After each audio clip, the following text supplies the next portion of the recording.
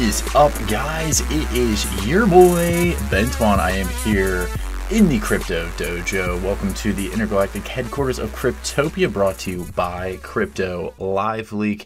Very stoked for today's show. A lot of good stuff coming in for you guys. We're going to be talking cool crypto apps. We got our coin of the day. We got our human being of this week, and then we're going to teach you some vocab. So stay tuned and let's go and dive head first in it. Let's go. Yeah, let's do it, man. Let's do it. Let's do it. Yeah, let's go. Let's do this. Yeah. Great, let's do it. Let's do this. Let's ride. This week's coolest crypto app of the week is going to be a little app called Fold, F-O-L-D.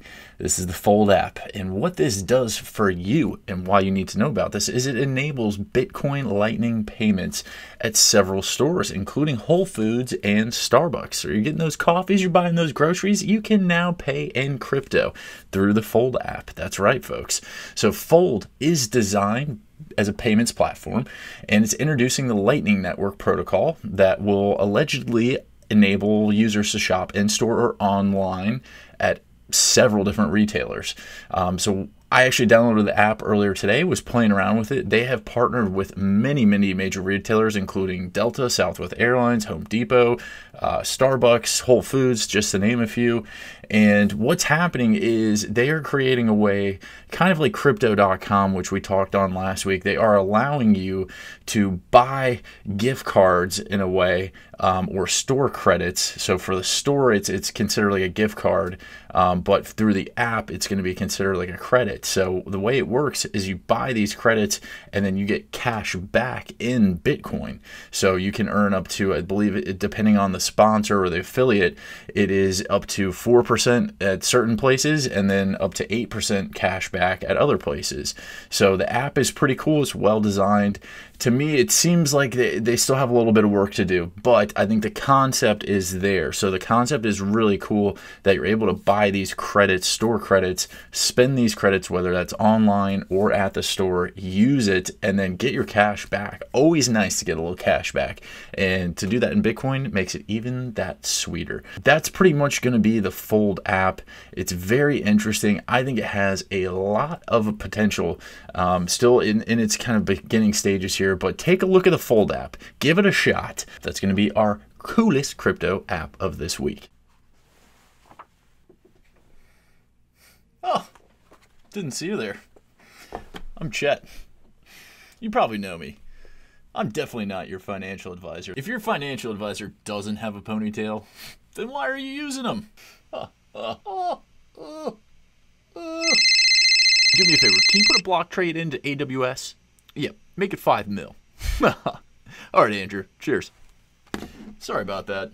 Like I was saying, I can't give you any financial advice due to client, that thing, whatever that is. But what I can tell you is this cryptocurrency market is looking mighty fine. I needed those TPS reports in yesterday, Chad. You're fired. One sec. Donald. Hey. Well, the Bulls and the Bears are out, aren't they? Give me 1 sec. Once you buy all of it, please buy. Just buy everything you got. Just do it now. Fiat currency is like monopoly money. Yeah, it's free money. Free money. Invest everything you have. We're talking derivatives. We're talking DCFs, coupons. Give me 1 second.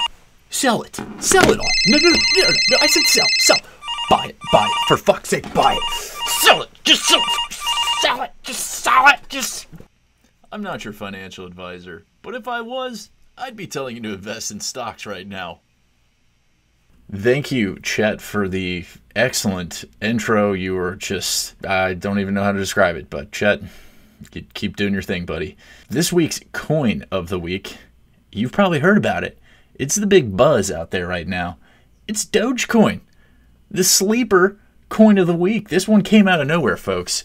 For those of you who haven't heard the buzz, there's been a TikTok revolution happening, and a TikToker pretty much said if you made this viral post where he's encouraging everyone to invest $25 into Dogecoin and ride it all the way up until it hits $1. Now, once again, this is not financial advice, and definitely don't listen to that guy fucking Chet. But this is not financial advice, not telling you to do that. But he does have a point. It's $25. What do you got to lose? If you play around with it and it shoots up to $1, great. If you lose the $25, not a big deal.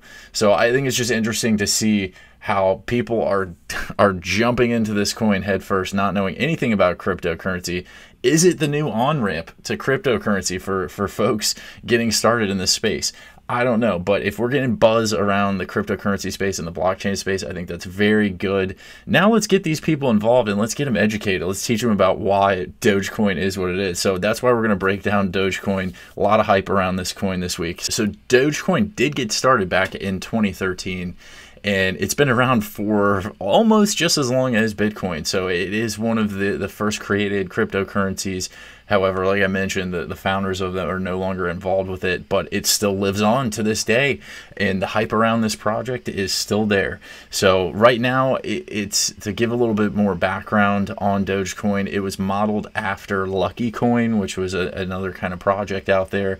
And really, it's just kind of sat around there. It pumped a couple times over its inception. About 8 times it's given a nice pump, and right now it is pumping. And granted, we're talking fractions of a cent right now.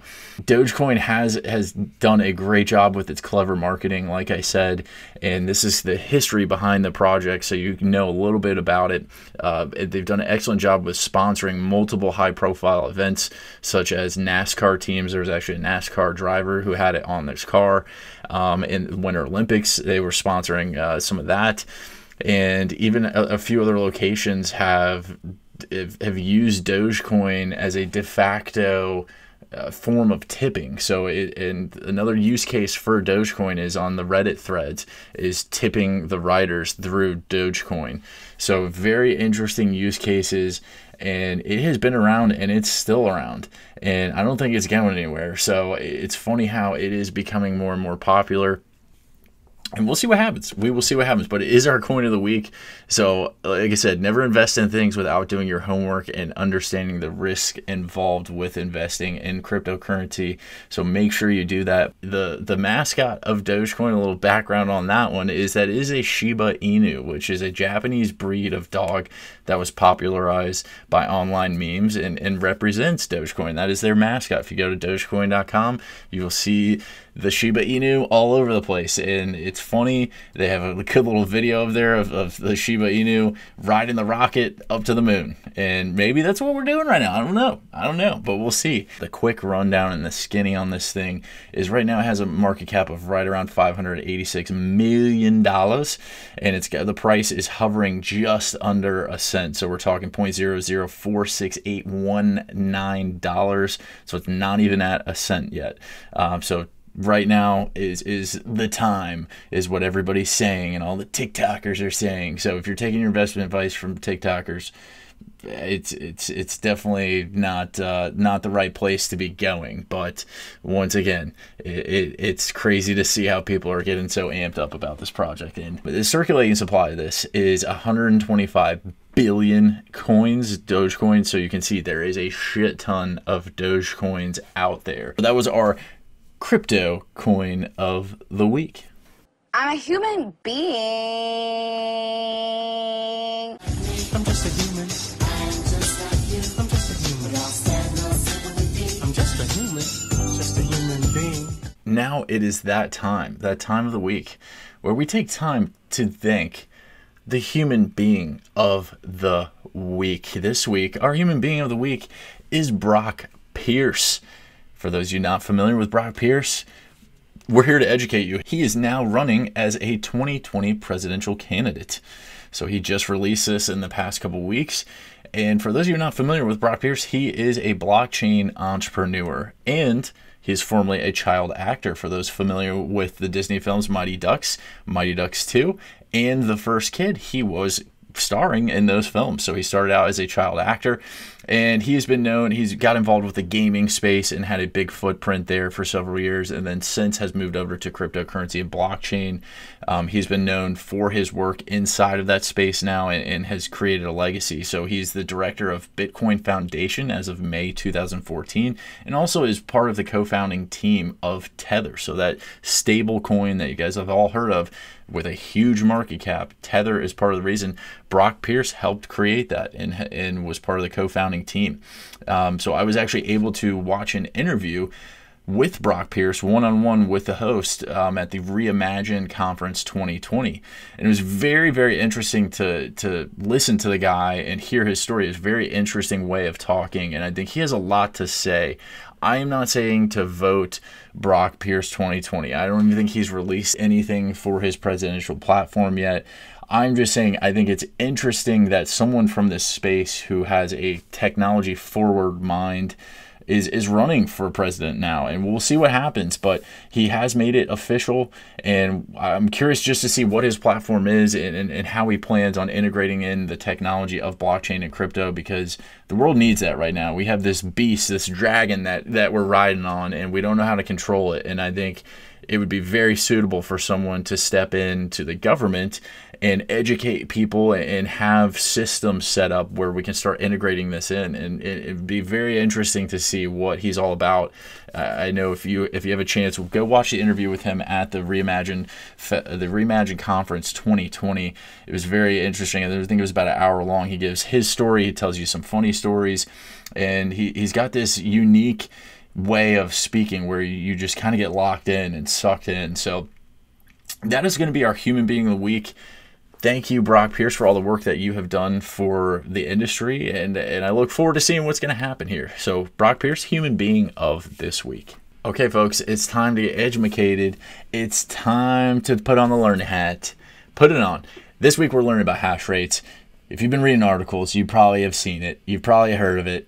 I've heard of it, okay? But I had to do a little research, so we're here just to break down and give it to you at the most simple level. So hash rates in the context of like Bitcoin and cryptocurrencies, it just represents the efficiency and performance of mining machines.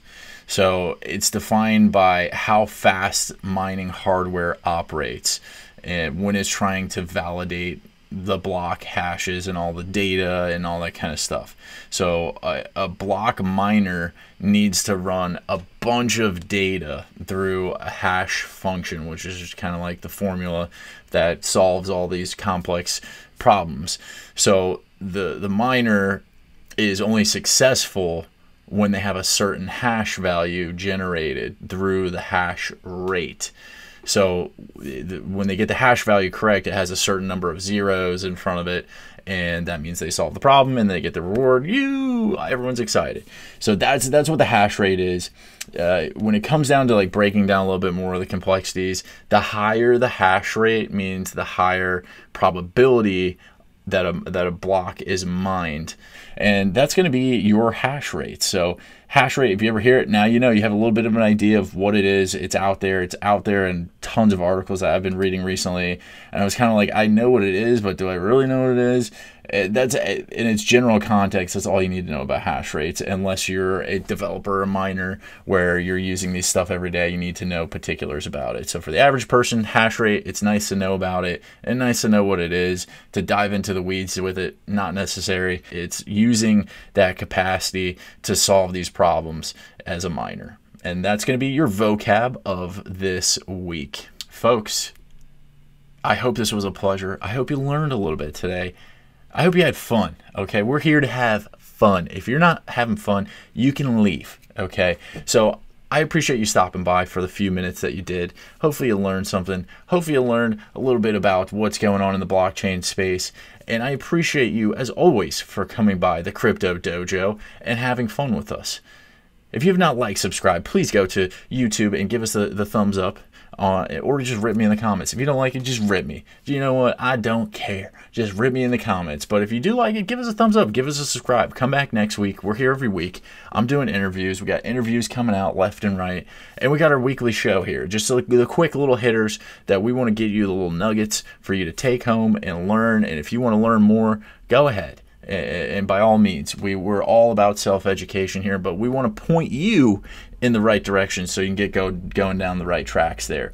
And if you have not liked CryptoLiveLeak, we're on Twitter, we're on Instagram. Block Relations is our sister company, and we love them, and we always want to see them out there as well. So if you haven't, go check out Block Relations, Instagram and Twitter. We love you guys. We hope you guys have an awesome day, and I thank you for stopping by the Crypto Dojo, the intergalactic headquarters of Cryptopia. Until next time, over and out.